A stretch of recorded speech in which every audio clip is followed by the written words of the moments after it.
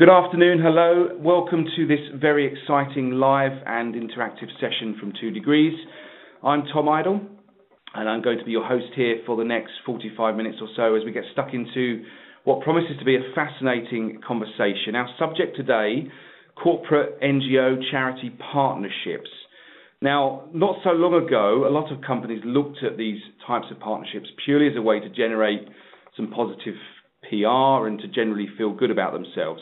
And thankfully, those days are coming to an end, I say with hesitation. But similarly, you have NGOs and charities that are no longer purely interested in partnering up to access large resources. And what we have instead, increasingly, are two parties that are looking to drive lasting value from relationships that set out common goals to boost social, environmental, and economic performance. And if you look at the results of the latest C&E Corporate NGO Partnerships Barometer, when corporates are asked about their primary reasons for wanting to partner with an NGO or a charity, yes, the reasons are about enhancing reputation and credibility, but they're also increasingly citing long-term stability, the ability to innovate, and a need to develop their people as reasons for partnerships. And the NGOs and the charities do want to access resources, but 73% of them actually say that drawing on a wider pool of good people is important, and 2/3 said that it was about building reputation and credibility of their own organisations.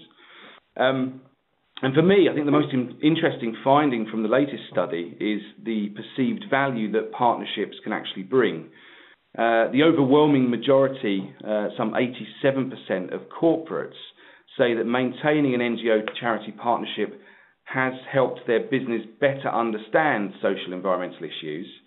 But crucially, almost 60% of them said that these partnerships have helped their companies actually change their practices for the better.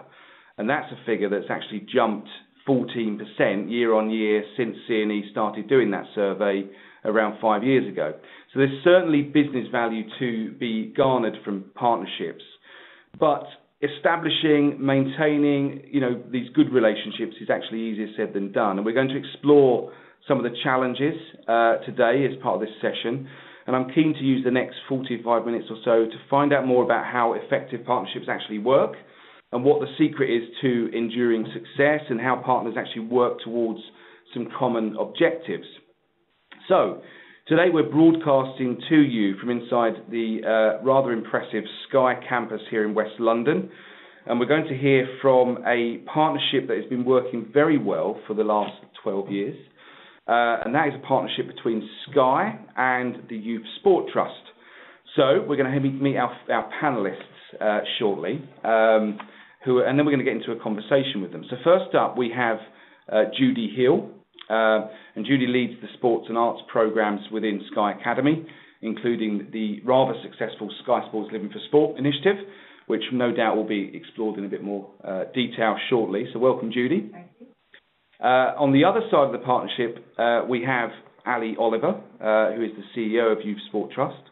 Ali has worked in education and sports development for the last 20 years. And as the interim chief exec of Youth Sport Trust, she oversees the strategic direction of the charity, including making sure that projects such as Sky Sports Living for Sport deliver real results. Good Ali, afternoon. Great to have you here. And then finally we have with us Sean Heathcote, who has been running the Sky Sports Living for Sport programme from within Youth Sport Trust. And Sean has the responsibility for delivering that programme across 1,500 secondary schools across the UK and Ireland, and dealing with all the mentors that make up that programme and make it such a success. So, Sean, welcome. Hi, Tom. So, very shortly, we're going to get into a conversation with these guys, and we're going to find out a bit more about how they actually work together. But really, we want to hear from you, our audience tuning in. This is designed to be an interactive experience. We'd love to hear from you, your questions, your comments. You can make them, firstly, using Twitter. If you're on Twitter, you can use the hashtag SkyPartnership. Send us your comments and questions via Twitter, or on the platform that you're using to listen to us right now on WebEx, you can use the Q&A box function within that to send us your questions. There is actually another function, the chat box. If you've got any technical questions, you can't hear us properly, or you're having technical difficulties, get in touch with us using the chat box, but questions please via the Q&A box, and we'll try to get through as many of your questions as possible. So let's start. Let's find out a bit more about this partnership between Sky and Youth Sport Trust. Judy, welcome. Why don't you tell us what this partnership is to give us some context? Well, if I first of all tell you about what Sky Sports Living for Sport is and then a little bit about the partnership. Sky Sports Living for Sport is a free initiative and it's open to all secondary schools across the UK and Ireland. And it was launched in 2003. You've referred to how long the partnership's been going, and it's been delivered all that time in partnership with Youth Sport Trust. It's not about finding the next sports star. It's all about using sports stars and sports talent and the skills learned through sport to actually inspire young people and develop their confidence and life skills. And we do that actually harnessing a team of over 90 athlete mentors who are world-class athletes, and their inspirational stories and the work that they do in schools in partnership with Youth Sport Trust actually bring about some real change in young people's lives. And this programme is actually part of Sky Academy, and that's Sky's commitment to offer 1 million opportunities to young people by 2020 to build life skills and fulfil their potential. Okay. And Ali, how did it kind of start in the first place? Who approached who, and how did this relationship start? I guess it started in a very different way to the way it has evolved, actually. So it started by a chance meeting of the previous director of the Bigger Picture at Sky and the chair of the Youth Sport Trust. And it arose because of a conversation which identified a common interest in young people achieving their very best in life and sport. So obviously we're the Youth Sport Trust, so it says what it is on the tin, but obviously Sky had those interests as well. And from the very first conversation those two individuals had, it was about a shared mission, a sense of common purpose to build a better future for young people, or try and raise aspirations and ensure that young people achieve their potential. So that started back in 2003. That was when that first sort of conversation happened and the programme got going. So it certainly wasn't anyone approaching anyone directly about it, and it wasn't necessarily particularly strategically planned. It was quite organic to begin with. But after a pilot year in 2003, I think what both partners identified was both a shared value set, and yes, we can make something work, but the original idea and the original product that we put to schools wasn't quite right. So we had to immediately get to grips with how working together and maximising our complementary assets can deliver something that would achieve both the organisation's respective objectives. So to cut to the chase, we're here now 12 years on, and a couple of things were pretty significant in the evolution of the programme. I think, first of all, putting some unique inspiration which came from the fusion of what Sky do brilliantly and hopefully what the Youth Sport Trust do very well, which was the use of athlete mentors.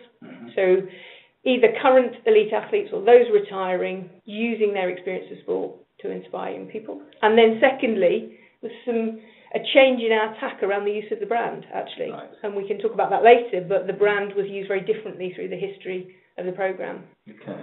And just to add to that, I think from Sky's perspective, there was always a big push from senior exec to make a broader contribution to society, and it was that right space. Young people made sense. We were a relatively young company in a media sector at that time. Sport was a big part of what Sky was about at that time. So young people and sport was very much a meaningful way for us to deliver social impact. But what YST we're looking at is not just getting kids active, it was actually meaningful social impact, which I think was one of the common areas that we shared. Yeah. And obviously creating value is everything here. And how do you establish a series of kind of objectives or key performance indicators? What does that process look like? Do you want to start, Judy? Yeah, I can talk about from Sky's perspective. I mean, we're obviously a very ambitious company. We aim to make an impact very quickly, and we want to achieve results, and at the same time, they need to be effective and quality results. So it's important that whatever we do, we're able to scale our programs quite quickly. So as Ali said, this started quite small with a pilot schools, and you kind of look at how your success is and you take your learnings from there. And then for quite a significant amount of years, there was about a 450 core school sort of population. And then in the last 4 years, we scaled it up quite quickly to over 1,500 schools across the UK and Ireland. And across that, we have to measure and keep track of results. And we kind of do that in 3 ways. We have 3 broad areas of measurement, which is first of all reach, We want to maximise the number of young people that we are affecting and that can bring this programme to. Obviously, over time, you look at the social impact, and we have a very rigorous third-party research mechanism that gives us that measurement and evaluation, and we have sort of evidence and stats to prove that. And the final area is really brand value. We need to look at value as a corporate that delivers back to the brand, because we don't make any apology that we are looking for return on investment, and it as well as societal.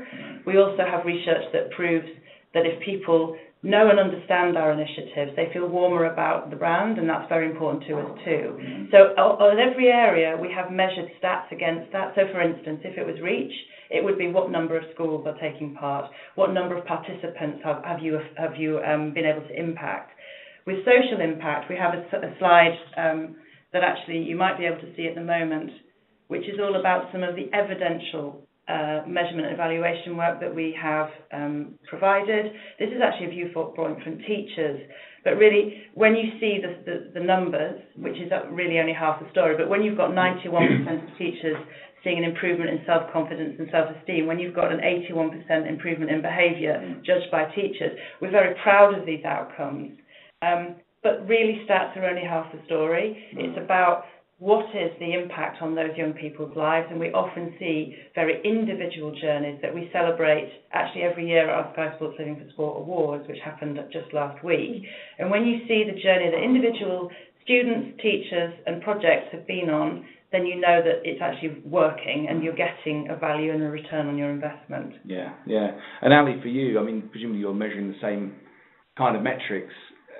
What's the process for you in terms of agreeing on those objectives from the outset with Sky? I guess we agree them. We have exactly the same three things. So obviously we are hugely interested in reach. For us, how many young people we can reach, how many schools we can engage and affect in terms of their practice, what we do. Similarly, the social value, just as the things that Judy's just gone through, they are our measures. Is that a coincidence, though, or is this something you've commonly agreed? We've commonly agreed them, and I think that's where the partnership has worked. So something like, what are the right measures for us to be looking at in terms of impact on young people? Hopefully the Youth Sport Trust's experience and expertise of working with schools for 20 years, we know what's important to schools, and therefore deciding on key performance indicators which give Sky the right social value measures, but also are going to be relevant, meaningful and resonate with schools, so they want the programme because they know it's going to make a difference to things that are important to them. So I think that's how we've used our respective expertise and viewpoints on the programme. Sure. And Sean, perhaps I can bring you in now, and you're kind of working at the coalface, as it were, of the Sky Sports Living for Sport. What's kind of been achieved so far as a result of this partnership? The achievements, Tom, really are twofold. I think there's the development of the actual on-the-ground programme and how we've developed that, but I think also the impact and the reach of the results. So in terms of that, we've talked very much about how the strategies of both agencies are built hardcore into this programme. But I think we can bring a visual up that we can show about just where we always refer back to the unique selling points of the organisations. And this has been as important for us over the length of time of the programme. So in terms of the Youth Sport Trust, we bring that reach in schools, a credibility in school sport and an expertise in school sport. And that's the bit we always focus back on when we're looking at delivering. And we link that into Sky Sports, bringing the reach into the community, what's a very engaging brand for young people, obviously investment and the access to inspiring sport and talent. And I think when you bring those two together, as Judy's referenced earlier, we started with a very small pilot and very specifically started with that as we wanted to understand the need for this work from the consumer, which are the schools and the teachers for us. We wanted to understand if we got the right piece of work and how we could develop that to have the most impact on the young people, which is what our key aim is. And I think starting from 40 schools in just England and growing over a 12-year period to now over 1,500 schools every year taking part in the UK and Ireland. We, as Julie said, had a core sort of 400, 450 visits a year, even in 2010. Where we're at now with the growth and reach is we've got over 3,000 athlete mentor visits happening in schools every single year. And a team of what was, when I joined in 2010, just over a dozen athletes. We've now got, next year will be over 100 athlete mentors. So what we've achieved in so far with the programme is the growth and the reach has allowed us to have some amazing impact on young people. Yeah, and some of these athletes are fairly famous stars, aren't they? Yeah, we have two ways that we use that, Tom. We sort of have the ambassadors for the programme, which, for want of a better phrase, we might call the headline sports people. So we're talking about people like Johnny Wilkinson, David Beckham, Jessica Ennis-Hill, Thierry Henry, and those are the people that we really use to inspire young people when they look at this programme, what they've achieved, sort of global superstars really. Yeah. But what's key and fundamental to this programme are the athlete mentors that go in and do the day-to-day work on the programme. These are all elite athletes. They've achieved at an elite level on the world stage in a whole range of sports. Probably not the household names, but all of them have got a very unique and specific journey that they can tell about how they've had both successes but also challenges and how they've had to overcome barriers in their journeys. And that's the real key piece that we talk to the young people about, because as Julie said, this programme's not just about sport. It's about the skills you learn through sport and how you use them in everyday life. Sure. So we really get those elite athlete mentors who the children look up in awe at to explain how they've been on some very challenging journeys and help young people understand how to embark on their own journeys. Yeah. So when it comes to the actual measurement of the kind of social impact and the value of this partnership, this programme, what are the sort of nuts and bolts? How do you actually do it? Because a lot of it's anecdotal, isn't it? Where you see a child that has overcome a particular challenge in his school life or something. How do you actually get to the heart of measurement, I guess? Well, what I was talking about earlier when I said individual journeys, I mean, it's not anecdotal, because we actually have an employed independent research company, Chrysalis, who were actually jointly commissioned by YST and ourselves to actually look at measuring social value, not only from the teacher's perspective, but actually what impact it's had on the individuals. So it'll be questions like, there are skills that we measure, that we look for in confidence and teamwork and communication, and across the piece you need to understand, and we have results on what that has impacted by taking part in the programme. Have they improved, and how much have they improved? So it's actually statistically evidential. The stories we're talking about are the sort of qualitative times when, again, referring back to the awards, it's a point in time where we reach out into all the schools who've actually been taking part and participating, and we say, have you got a shining example of how this has impacted on you? And there's various criteria and questions about what has that led to, what has this person achieved, where did they come from? And it is certainly not about sporting ability in the slightest. It will sometimes be about a child who's been bullied, who's found their confidence again to put their hand up in class. It can be someone, actually like one of our winners, Emma, this year, who was an absolutely brilliant straight-A student, hit her teenage years, found the challenge of actually academic life, the pressures of a sporting, she was quite good at swimming, sporting success, all sort of crashed down around her, and she really felt in a bad place. And then she used Sky Sports in Sport to find her way. And all of these are not evidenced as such, but we go and meet these people, we film them, they tell their stories, and if you like, there's nothing more authentic than a young person saying that this couldn't have happened without Sky Sports in Sport. They are the moments that make us do the work we do, really, aren't they? Sorry, I know, I'm still emotional about last week, actually. Yeah. So it's not all stats. Yeah, and just to add to that, I think this is probably slightly, again, on the line of being able to look at the lives of athletes. So I think one of the things we must never forget in this programme is it's absolutely about changing the lives of young people, but Sky Sport Living for Sport was the first programme to really start to enable athletes, particularly those towards the end of their career, transition themselves into life after sport. And where the whole concept of athlete mentoring came from was the Youth Sport Trust working with a retired athlete, Gwyn Batten, who was an Olympic rower, our first British woman to win a medal at Olympic Games from Sydney.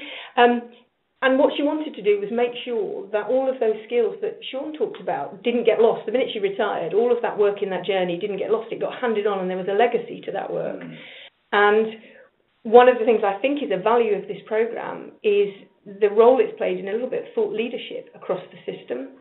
So we now see athlete mentors in many other organisations and guises doing not as good a work as Sky Sport Living for Sport does, perhaps, or no, just slightly different work, but it's really important that the value of the programme and its wider impact on young people is recognised, I think. Sure. So the social value is one thing. What about the business value of a partnership like this to Sky? Do you measure that, and how do you measure that? Well, we basically have the measurements across Sky Academy that are common to all. So I've talked about the fact that Sky Sports Living Sport sits within Sky Academy, and there are 5 initiatives across that. And the business value that we have is that we've set our aim to give 1 million opportunities to young people by 2020, and we are actually measuring every participant and the effect it has on them. So we know that that's important. And the business value to us, I think I said earlier, is back to the sort of power of the value it brings back to the brand. Yeah. It isn't why we do it, because that's not the case at all, but we have the research that we can't come back to the business and keep doing activity that doesn't actually make a difference or actually bring a value back to the brand. And we research on a tracker on a quarterly basis amongst consumers, opinion formers, prospective customers. You know, what are you thinking about Sky? Are you aware of such and such initiative? And we consistently get a warmer feeling towards Sky, a better view of us as a corporate when they know and understand what we're investing. And I guess that's a business benefit, if you like, but it's not the reason to do it. No, and then that enhanced brand presumably leads to more sales. Well, we don't have a direct correlation, but one would obviously say that customers who feel better about Sky are more likely to, want to be part of our customer base. And so, why do you think that this partnership works so well? What is it? What's great about working with Sky, Ali? Lots of things. Probably the best thing about working with Sky for us, the Youth Sport Trust, is the moral purpose and the integrity behind the programme. So this never was, as I described earlier, something that either party brought to the other, and it would be, the interest came from one side. It was organic, jointly developed out of this common belief that there is a way to build a brighter future for young people, and the power of sport can make a huge contribution to that. And that has been the touchstone as the programme has evolved, and probably that's the other great thing about the Sky Sport Living Sport programme, is it has evolved. It changes every year, and that evolution keeps it fresh. It makes sure that it responds to changes in the context. So, education changes a lot, and policy changes a lot, and school priorities change a lot, and what Sky have been magnificent doing is working with us to evolve the programme. Equally, they've set the bar high and challenged us to be more innovative, and how can we be more creative to ensure that the programme resonates in terms of their ambitions. So the best thing about working together is it is a partnership. And what does that demand, that constant need to change and evolve together, like any good relationship? What does it demand? Is it about trust? Is it about, something else? I think it is about trust, and I think what we were able to do in the early years, one of the important things about the piloting of the programme and growing it gradually, was we were able to prove that the programme worked, and prove certainly as a delivery partner on behalf of the Youth Sport Trust that we could deliver for Sky, and that they could trust us and believe that we were the right partner to choose to work with. I think beyond that, we've probably all got various things to offer, but the continuity of contact and the openness and fluidity of the relationship, courageous conversations have been had about, when we've hit times when you will in a relationship hit times when you need to negotiate, you need to compromise. It's that willingness to do that. Okay, sure. Yeah, just to come in on that, Tom. I mean, for me, it's a very simple one about the best thing about working with Sky.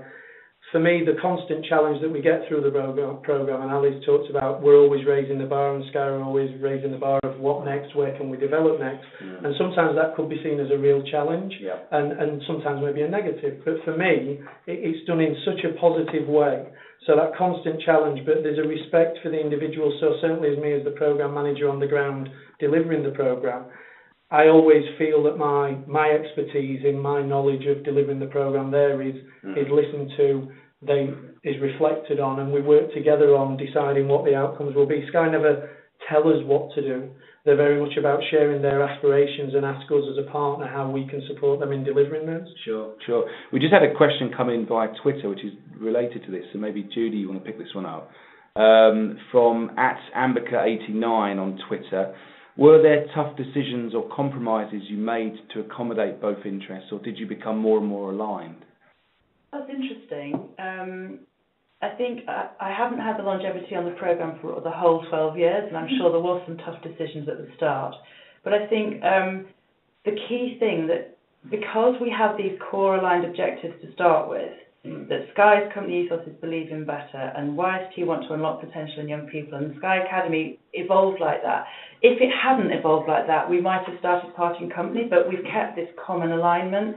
So I would say the tough decisions are usually just about, how much can we actually get done in the time that we've got, and being realistic about that. Sure. Ali? Yeah, I would just add, I think that, with a bit more history, there's been a bit of a coming together. So we feel very much, and I'm sure you reflect that this has moved from a programme somewhere within the greater organisation of Sky to something which feels much more part of, and I know is part of, the business strategy. This isn't something we do as Sky does to, as you said earlier, invest and feel good about. This is absolutely core and central to some of the ways in which the business is growing and developing, not least, the engagement with employees here at Sky. I think that's... So had you not seen that happening within Sky, would you be more reluctant to continue that relationship? I'm not sure actually that we would have been more reluctant. I think what it has done, it has made sure that the relationship is cemented around a common purpose. We've never felt that we're standing with a begging bowl, please Sky invest in this programme. Yeah. It's been embraced over time more holistically by both organisations. And, I mentioned earlier the athlete mentoring is now hardwired into the Youth Sport Trust. It's part of a whole broader range of programmes. Equally, while Sean, heads up our Sky Sport Living for Sport programme, you could ask any member of staff in the organisation, they would absolutely know what it is, what it stands for and why, because it has become part of our DNA, this programme. It's not just one of the things we do, it's a very central part. So that's crucial. It's about getting the rest of the business to buy into these partnerships. Absolutely, and one of the key roles that I have is not only talking externally about the power of Sky Sports Living Sport and Sky Academy, it's also about working with senior exec within Sky to ensure they understand the value of the partnership, and they very much invest in it. We have the full support of Sky Sports News, Jeremy Darroch, our Chief Executive, who comes and visits, does school visits, he comes along to events. They want to understand and they want to be involved, and I think that's what gives it the momentum, because it's evident to senior management as well that it's very, very key to what we're doing. And you mentioned Jeremy Darroch. One of the greater benefits of the Youth Sport Trust, this partnership, is that Jeremy was on our board for 3.5 years, so the organisation benefits way beyond just this programme. Yeah.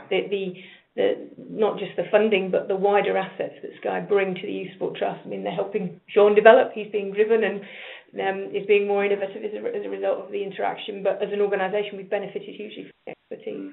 I think back to the tough, were there any tough decisions? Potentially, I think, YST were a little concerned when we launched Sky Academy, and we said, right, Sky Sports Living for Sport is going to be part of a context of a suite of initiatives across sports, the arts and TV, and there was a little hesitation moment about what does that mean for, we talked about it, does that mean it's going to change for us, are we going to be less important, more important? In fact, they couldn't be more important, because the true fact is we couldn't have launched Sky Academy without the learnings from Sky Sports Living for Sport, and that's one of the business benefits back to us. Sure. But I do think that if we hadn't got the clear and open communication, and that we share frustrations, and that people talk about it, then you get to a difficult situation where people and misunderstandings can create a bad feeling. Yep. And I think we hit it head on and said, this is actually going to be amazing, and you then, we've all been great, haven't we? Yeah. Sure. And among the people that are tuning in today, I'm sure there are many on either sides of the kind of fence, on the NGO, charity or corporate side, who are possibly looking for a partner right now to do something similar to what you guys have been doing these last 12 years. What's advice, maybe Sean, you want to kick off, what's your advice to an NGO or a charity looking for a corporate partner, first of all? Yeah, I think it's finding that right need for you both to come together. And I think I'll use what we talk to the young people on this programme about. We talk to young people about finding something that you're passionate about. And I think if that would be my one piece of advice, it would be, don't necessarily just think about the business outcomes. Are you passionate about the piece of work you're wanting to do? Yeah. And I think that's been a bedrock of both Sky and the Youth Sport Trust, in terms of everybody that's involved in this programme is passionate about what the outcomes are. So that would be my advice. Sure. Ali? Yeah, I suspect from an NGO perspective, if there are NGOs listening, it's keeping your mind open to the ways in which you might benefit from a relationship with a corporate. So the immediate thought of any NGO is cash, is, their funding to support our work, and of course, that is hugely important. But as I sort of touched on already, the benefits to us as an NGO have been huge of partnering. Everything from the expertise that we've been able to benefit from the team, talked about Jeremy Darrett's involvement in the board, the power of the association of the two brands. So our brand is credible in schools, but my goodness, is the Sky brand credible with young people, and its ability to reach and connect with young people, which is tough, is huge. So it's not going in with too much agreed in your own mind. It's listening to that corporate partner, finding out what's important to their business, and then trying to work together to mould something that is genuinely owned from day one by both parties and has value for both parties. Yeah, sure. And Judy, similarly, looking for the right charity or the right NGO to work with. Yeah, I think obviously if you take on board the fact that it's got to be the right piece of work and your organisation share the same core values, I think from a corporate perspective, you've got to understand the difference between sponsorship and partnership. Right. Because sponsorship is going, here is X pounds, and we might put our badge on something. And a partnership, which we very much at Sky like to get involved in. In fact, we're almost so hands-on that you've got to be the right partner to work with us, really. It's, across arts, we work with WWF, we work with British Cycling, we've worked with several big large art organisations as well as Youth Sport Trust, and it's always about actually coming together and being able to work as a partnership rather than one side dictating to the other. And the corporate needs to be aware how much influence or how much involvement would you like. And I think the second thing is you recognise your strengths and weaknesses, because Sky is very clear when it comes to the table exactly what it can offer, exactly what platforms it can do, how much it can amplify messaging, but it also does not have expertise in certain areas which it wants to partner with. So that's what we would be advising them to look for, and just make sure your goals are aligned. Sure. And Ali, you don't just work with Sky as a corporate partner. You have other corporate partners, do you?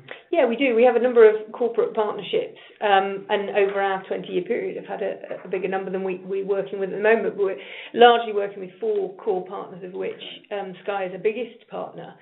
But what we've learned over time is the relationships that we have now are very deep.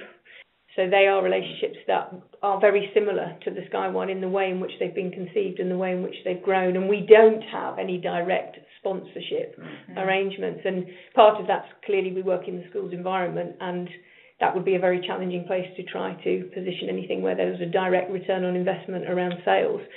But all of our relationships are slightly different, but they for any NGO listening, it is that very good point that you just made about the difference between sponsorship and partnership. Partnership arrangements take a lot more effort, probably. Yeah, I would say so, and they require, a much greater degree of interface, but the long-term benefits and the depth of the impact is far greater. Yeah. Okay, before we go into our sort of final 10 minutes of our chat, just want to remind those of you tuning in to send us some questions to Judy, to Ali, to Sean. Use the hashtag on Twitter, Sky Partnership. Use the Q&A box on the platform, and we'll try to get to your questions. So back to you, Judy. I mean, presumably, maintaining these partnerships is not all plain sailing, and I wonder what the most difficult thing is in actually keeping a relationship alive. Yeah, what are the sort of big challenges, really? Okay. If I look at it from a corporate perspective, I would say that the Sky pace, the pace at which we work in this organisation is hugely challenging. We're a fast-paced environment. We're always looking ahead. We're always looking at what's next. And that can be challenging to a charity partner. However, I don't feel that it's not something that, particularly with YST, that they haven't met, and it can also move things forward. But it's obviously a challenge that's there, and, we've proved we don't meddle with the core programme. It's a great product, but actually the pace at which we've desired innovation perhaps has been a challenge sometimes, because we're quite ambitious. I think another thing that we'd actually reflected on is how many team changes you get across 12 years. And no one person has been carrying this forward. And one of the key challenges has been making sure there's continuity, and that's why I think that the success of this partnership has been that we have networks at every single level. My team are very much on the ground operationally, talking every day with Sean and his team. And you've got Jeremy, Derek, obviously conversationally with Baroness Sue Campbell, the chair. You've got a lot of networks in between, and therefore if somebody changes, the whole thing doesn't fall apart. Sure. There's just such a big network of us now that one person isn't indispensable. So that could have been a challenge, and that has happened, but we kind of were locked in, basically. It's funny, we just had a question come in on that. One of our listeners has said, how important are individuals in partnerships? What happens if there's a change in personnel? Ali?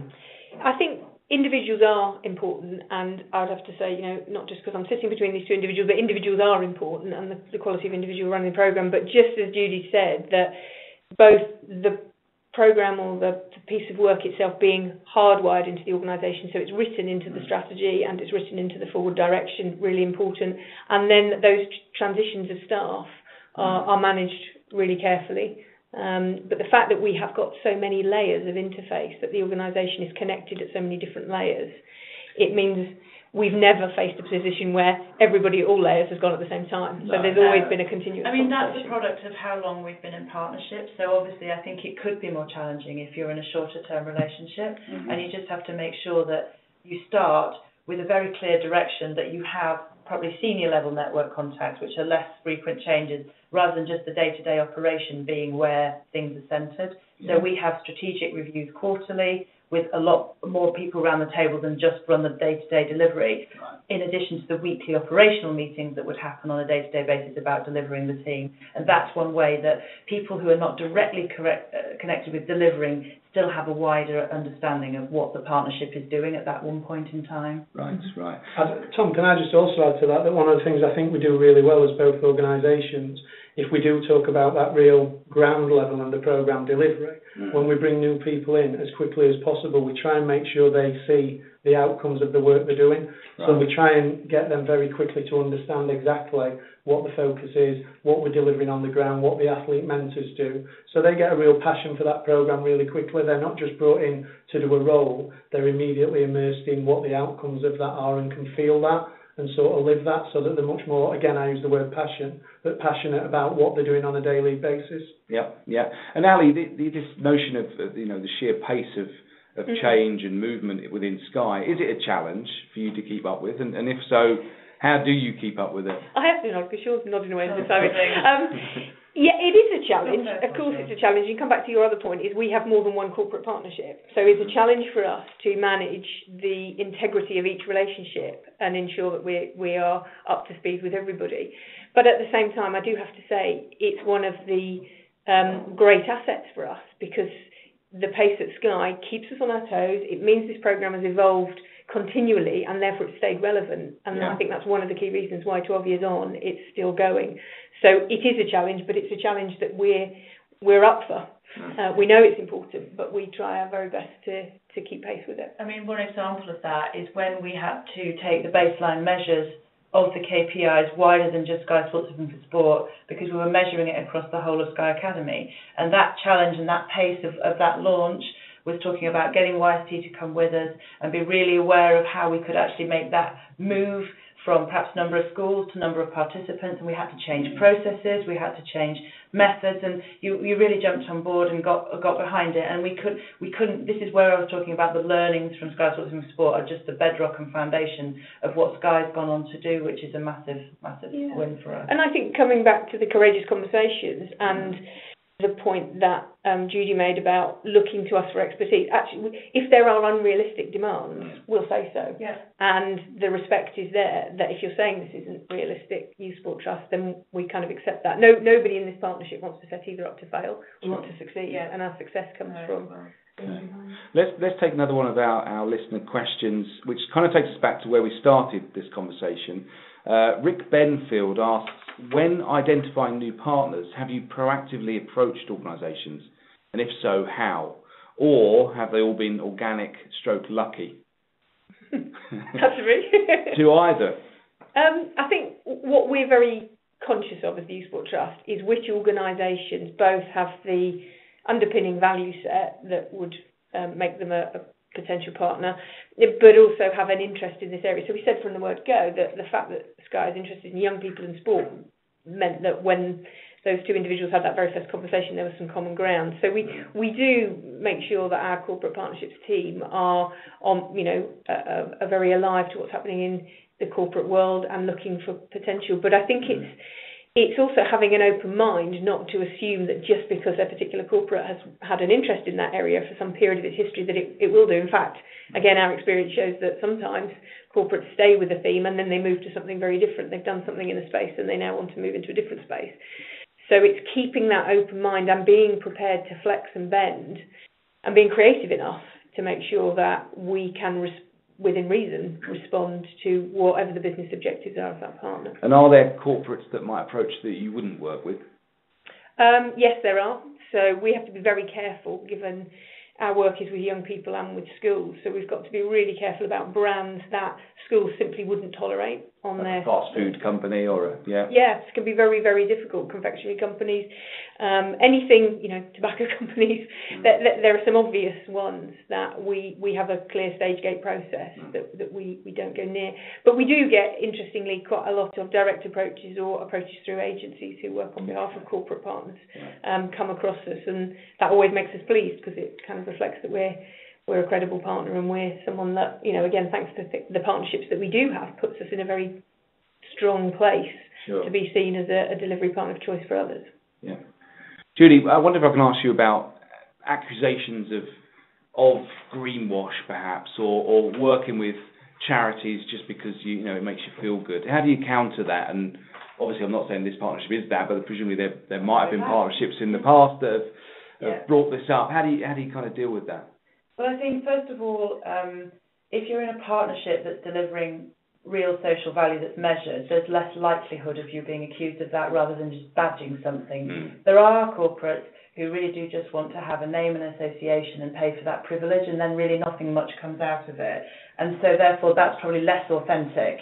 And if you come to rally the business to do some big project or to actually respond to certain things like that, they're really not behind you because nobody's really invested in it. So I think if you've got a partnership that's invested in from a senior level down, then that's less likely. I think the other thing is evidence. Everywhere across all of the partnerships that Sky have, we not only have to have evidence for ourselves, but we actually are happy to share our evidence of what we're achieving. So if you've looked at what the actual realities of the difference and impact that we're making to young people's lives in this sense, or in arts about how many other people we've been able to expose new art forms to, or whether we've been investing in young talent to take them to the next stage of their careers, there is the evidence not only in stats but also in personal journeys that people are prepared to talk about that really don't make it very easy to just say that's not particularly authentic. And I think if you stick with core values and a strong purpose with your partners, then if both sides are consistently saying the same things and the right things, then I hope that would be a good way to counter that, really. Sure. In the interest of time, I think we're going to have to shortly wrap things up. And I wonder whether I could ask each of you to maybe sum up with a tweet-like sentence that kind of gives us and our audience a short piece of advice. So what is the answer to a successful corporate-NGO partnership? Who wants to go first? I'm going to go first because it'll be harder to follow anybody else's, I think. I would say find common ground, have those difficult conversations when needed, but value your respective expertise. Mm-hmm. Great. Sure. I think I'm going to come back to something that's a theme for me working with Sky, about the people that I've worked with for the last 5 years and that I certainly work with at the Youth Sport Trust, and that is make sure you find something that you're passionate about. Yeah, comes back to passion. Judy?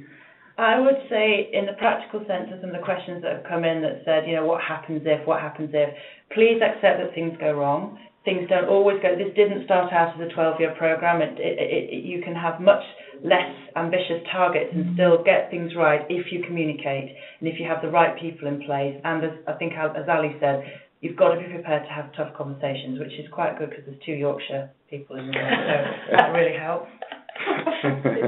Well, I mean, given the level of interest we've had in this subject across 2 degrees and the number of people that are tuning in and have signed up for this session, there's clearly a subject that poses plenty of questions and challenges, and I guess like any relationship, both parties need to work at things, and as we've heard today, there's a range of tools and techniques to really sort of keeping that magic alive, as it were. And I think that the Sky Youth Sport Trust partnership proves that partnerships can have longevity, but it's got to make sense, and it has to have purpose for both parties.